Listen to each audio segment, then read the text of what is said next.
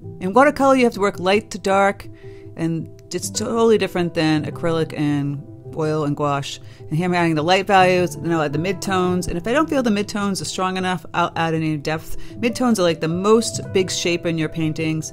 This is an exclusive tutorial on my Patreon where I go in more in depth. I give you a traceable and a reference photo. This is Moroccan Street. And actually, I have a Moroccan retreat coming up in October, and I have spaces available if you're interested in coming to paint with me and have one-on-one time and go to the most amazing place in Agadir, Morocco. You can find a link in the comments for that. But check out this, just going from light to dark, adding in the details with the dark at the end, you know, all the super little touch details of the lamppost and the clothing on the person walking, etc., etc. Like I said, you go light from dark.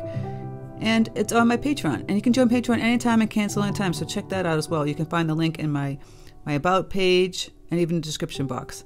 Happy painting!